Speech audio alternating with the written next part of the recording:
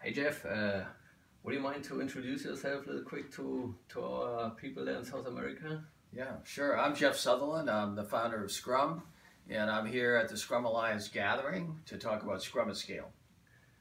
What should we know? What should people know about Scrum Scale? Well, what I did this morning, I told people, the first Scrum team started Scrumming because they really wanted a better life. They really wanted to get out from under the pressure, the deadlines, and always having too many bugs and not delivering. And so they implemented Scrum, and that really worked for them.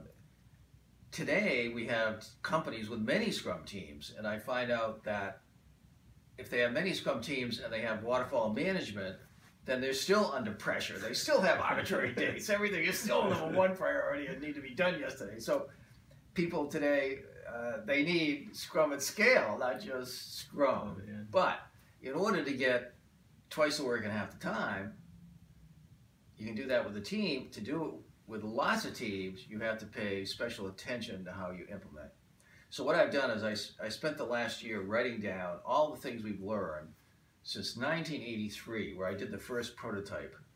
And we formalized it as a Scrum at Scale guide.